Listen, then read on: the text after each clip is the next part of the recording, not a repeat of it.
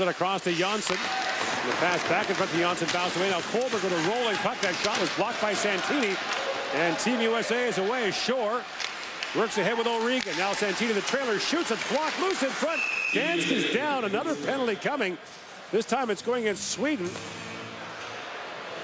And so the Americans will get their first power play. Gord, I don't think I've ever seen a penalty that's about to be called here quite like this. If it's on Sebastian Colbert, he's got two sticks in his hand. Look at him coming back. Actually, it's Janssen in the middle. He's got two sticks in his hand. He's going to get called for a penalty there.